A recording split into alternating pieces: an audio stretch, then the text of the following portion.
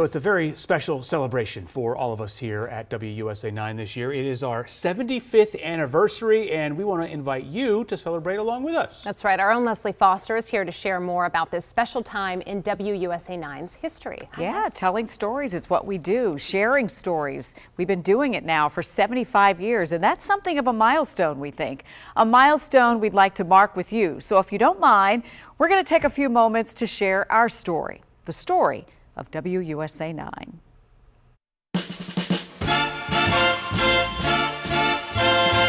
It begins back on January 16, 1949. On that winter day in D.C., station WOIC flipped the switch to begin full-time operation. Yes, WOIC, our call letters back then. But not for long.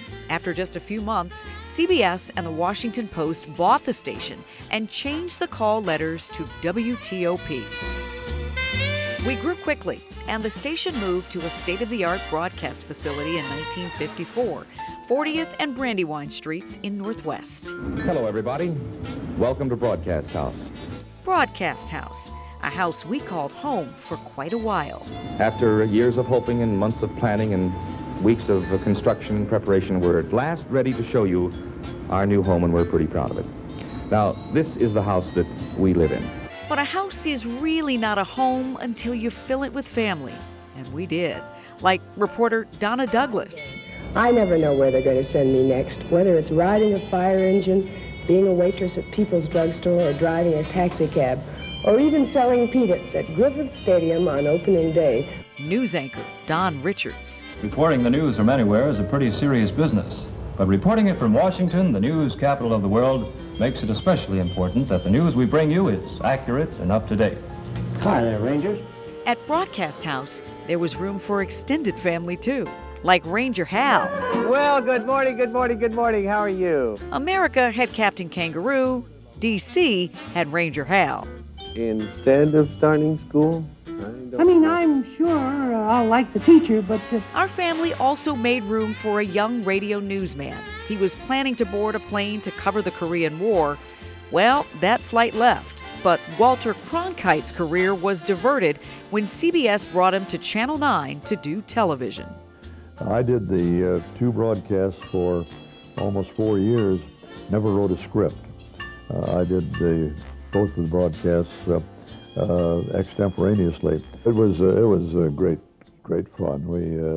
We had a little two-desk operation in the basement at 40th and Brandywine Street. Of course, Washington was a great station to break into television news and be able to experiment with television news. An experiment that grew in size and scope, and we kept growing with it in ways that blazed new trails. In 1969, Max Robinson joined the Eyewitness News team, becoming the district's first black anchor. When we do the 11 o'clock news, we have to be aware that this is the last chance a viewer gets to find out what happened during the day. His partners, J.C. Hayward, the first woman to anchor a newscast in Washington, Maureen Bunyan, and Gordon Peterson. Gordon is one of the most fascinating people I've ever met. I have never met before an ex-Marine captain who was also an ex-monk. If you want to find out something badly enough in this town, you can find out about it, because the town runs on paper. And somewhere there is written down what you want to know.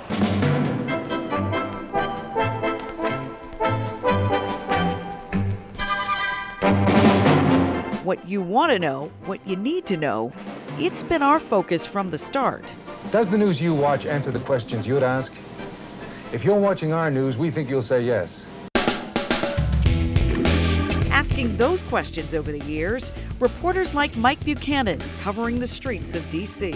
I came to work at WTOP in 1970. The boss gave me a station ID card and a tear gas mask.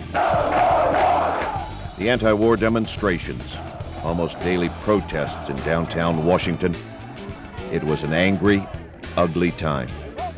And there was J.C. Hayward reporting from half a world away. It's been 2 weeks since food was handed out. It is the only organization that has consistently fought for democracy. And Maureen Bunyan. Prime Minister Ohira says he would like Americans to pay more attention to Japan. In the late 1970s, an ownership change led to new call letters, WDVM, representing the District, Virginia, and Maryland.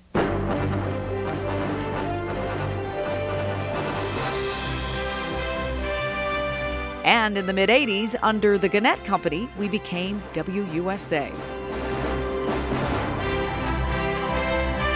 Now from Channel 9, Washington's #1 newscast, Eyewitness News. Through it all, we kept telling the stories that matter. Stories that mean something to you. Like a groundbreaking new medical treatment from reporter Steve Gendell. This magic box and a drug from ancient Egypt clear 95% of the cases. Then I saw this on Channel 9, and I immediately said, oh, I just so glad. I said, I'm so happy that I finally found some help. One of my most rewarding assignments. And Andrea Rome with our breast cancer awareness campaign, Buddy Check 9. It just seemed that every time I saw Channel 9 News, you were talking about breast cancer. And some can be life-saving. All right, Andrea, I will go examine myself, and I did. And I found a lump. Dave Statter leading a Get Out Alive fire prevention special. Down here we have a window. Admittedly, it's an unusual spot for a window, but it's an ideal location for our cameras to get a look at the fire we're going to set in this room. There are 11 cameras set up throughout the inside and outside of the house to give you views of fire you probably haven't seen before. The closed door upstairs can't keep out the smoke forever, but if you keep low, you can survive. It's breathable air down here. Any higher, it'll be very difficult to breathe. Over the years, we've helped you navigate the roads and certainly the weather. Quick as a flash, the weather comes alive on Eyewitness News.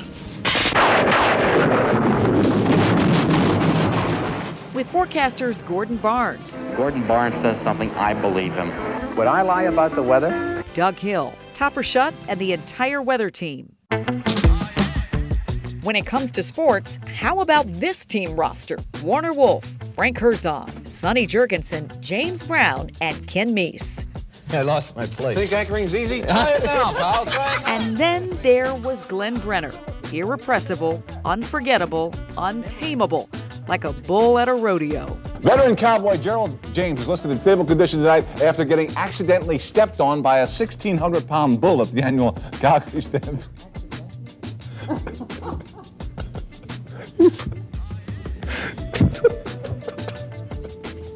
It's not funny. It's not funny. It's one of those shows anyway. Asking for football picks from a nun. The New Orleans Saints at New England. Now you say that just because they're Saints. Sometimes I don't go along with the Saints. They fool you. Excuse me, officer. How you doing, sir? Fine. How you doing? I mean, what's the charge?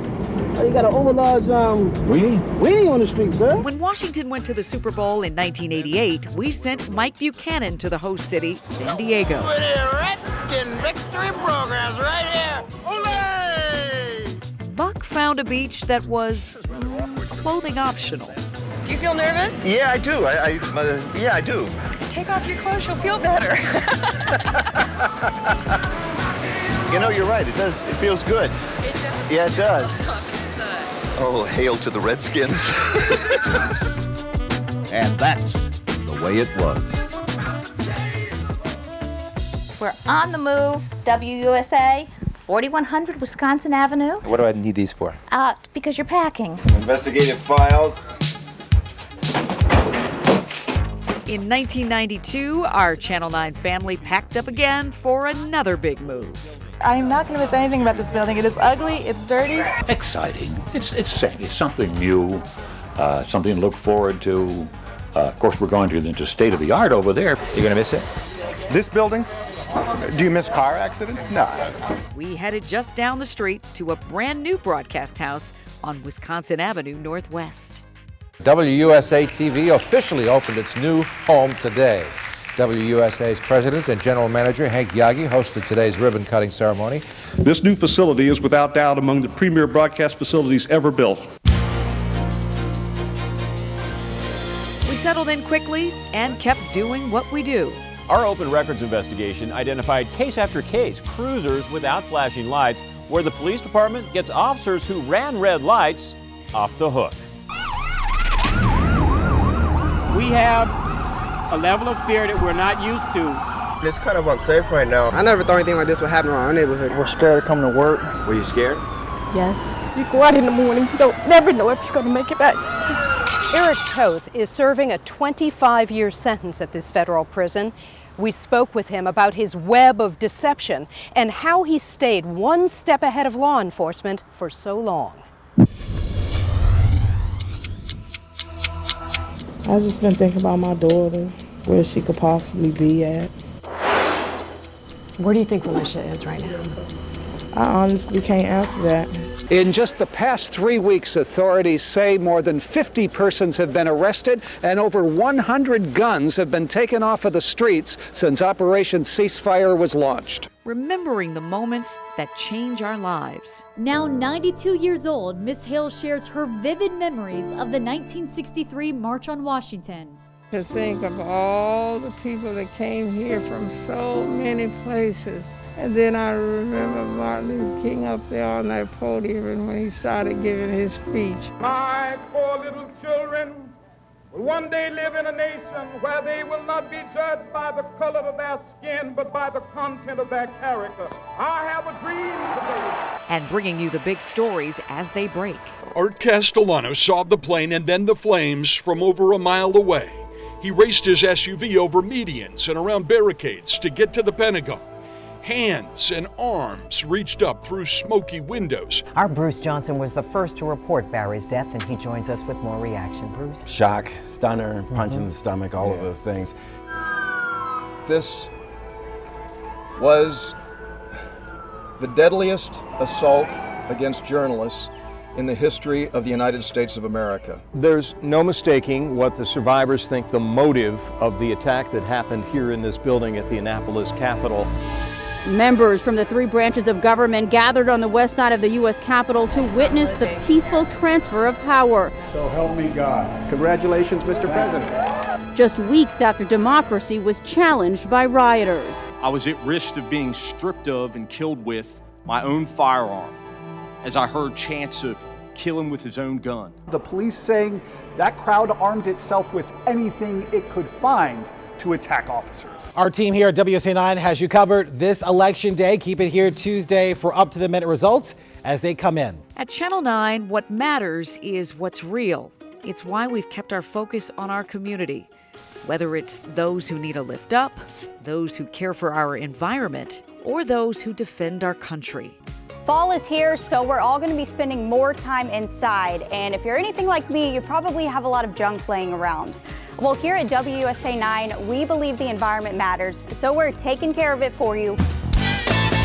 Catching the rhythm of the city. It don't mean a thing if you ain't got the go-go swing. Say what? Savoring the flavors. Ben's Chili Bowl has stood as a gathering place for locals and stars alike. You can come in here and you'll see a lawyer sitting next to someone homeless, eating, enjoying Ben's Chili Bowl. All along the way, we've used leading-edge technology and innovation to share these stories every way we can. Strike 5, take it. And we now share stories in ways we never imagined when we flipped the switch back in 1949 through social media and streaming services, with a team working round the clock every day of the week. Right now, we know no night in the DMV is the same. At WUSA9, we don't just tell the news. We pursue truth. It's a team as diverse as the community we cover, fostering new ideas and fresh perspectives, all the while staying true to our core mission, a mission now marking 75 years. Yes, over the years, the call letters have changed. The look of that 9 has certainly changed. And you know the hairstyles have changed. There have been 100 hairstyles. Someone said she changes her hair like she changes her shoes.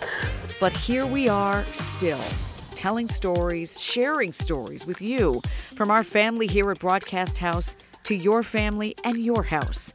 So thank you for helping us celebrate the people who started it all, those who took up their baton, and those who carry it on to this day.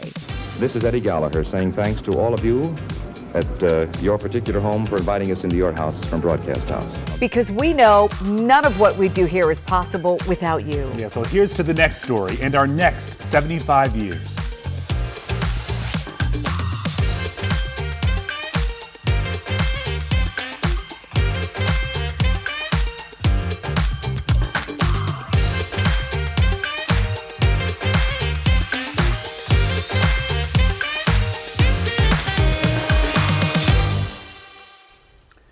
And how humbling it is to be part of this long legacy of outstanding journalism at WUSA9. And that was quite a look back at our history. Wasn't that quite a look back? I have to say, we have to thank, there was a team that put this together. Absolutely. David Beardsley, beautiful words. The producing prowess of Stephanie Wilson and Samara Martin Ewing, the incredible artistry of Larry Sindas, who is an editor here, and to Tom Buckley, who is not here with us anymore at the station, but is really an incredible archivist and helped us sort through all of this information to make this really, really possible. It's such a special story and so fun to look back at all the things that have happened in our city and all the people who made it possible for us to be here today. Well, and it was incredible too to see, you know, the letters of congratulations, the special proclamations that came in from the governors of Virginia and Maryland, DC's mayor celebrating with us. So to see all of those, that's what we have up here on the screen.